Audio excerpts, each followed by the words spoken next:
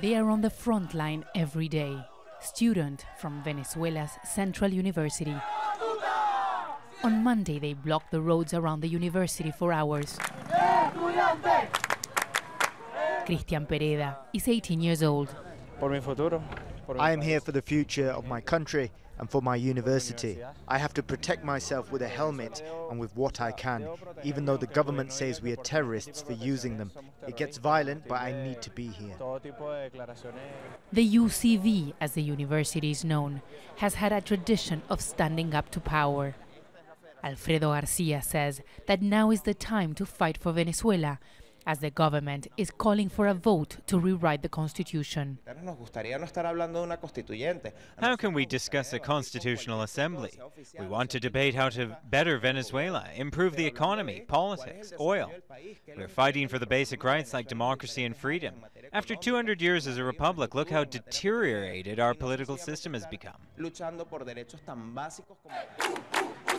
And that's why they're planning to be on the streets, waiting for the police to try to remove them by force.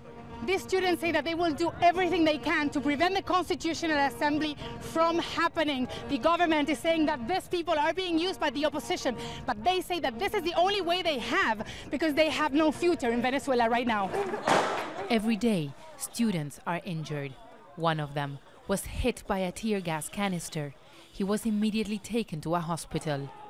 An 18-year-old was shot in Turmero in the province of Aragua.